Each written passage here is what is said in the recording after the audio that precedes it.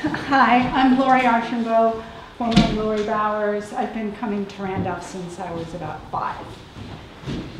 Mine's a little different than everyone else's. Boy, am I hungry. They've locked me in this room and are busily going in and out of the door. I'm a hunter. I can get my own food. I just need to get out. Someone is coming. Here's my chance. The door opens. I'm out. People are screaming. The door is open to the outside.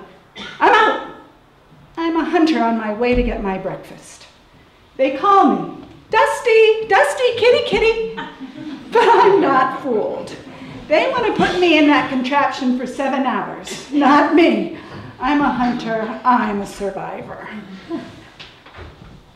Geez, it's getting cold and dark. Where is everybody? Georgie? Who's Georgie? She's left me some food on the back porch. Where is everyone? I want to sleep inside. No matter, I'm a hunter. I'm a survivor. Who's that? Peter, yes, I know Peter and Bill. What's going on? He's putting me in a sack. I'm in it for 3 hours. Where am I? Rocks, low-growing trees, and people, lots of people, and some with dogs, coming and going, a wood stove for cooking. Too much. I'm out of here. I'm a hunter. I'm a survivor. So I go. Days and weeks go by, and I hear Laurie calling, Dusty, Dusty, kitty, kitty, come here, kitty, kitty, come on, come on. I'd like to come, but there are all those people, 3 with dogs. I meow into the cabin late at night when it is quiet. People tell her, but she's not believing. He always comes when I call. Geez, it's really getting cold.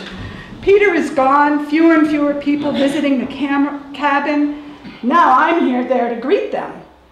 But it's getting really cold. There are complaints. 2 kitties to feed now. I'm a hunter, I'm a survivor, but it's really getting cold. Oh, here come 2 nice-looking ladies. What are they doing? Cleaning the cabin? Petting me? What, wait, they are sticking me into another sack. Nora, says Anna, are you sure it's Laurie's cat? Must be. Down we go. Then into one of those contraptions for hours and hours off to Amherst, Massachusetts. Then who do I see? Mommy! She's putting me in another contraption, taking me where? Home to Connecticut. I'm a hunter. I'm a survivor. My cat, Dusty, lived 3 months on Mount Adams in the late summer and fall of 1963. He returned to Connecticut, later moved to Miami, Florida, survived eating a poisonous toad, moved to Pittsburgh, Pennsylvania, and at the age of 14 succumbed to cancer in Randolph. He was a hunter, he was a survivor, and it takes a village. Georgie was Georgie Kendall, who lived up the hill through the woods and agreed to feed him until Peter, my brother, Peter Bowers, and Bill Arnold, who were the caretakers at Crag, could fetch him. Nora, Nunu Johnson, and Anna Stearns would go every October to close up the old Crag. The old logbooks noting Dusty's stay have disappeared, but were fun reading the following summer.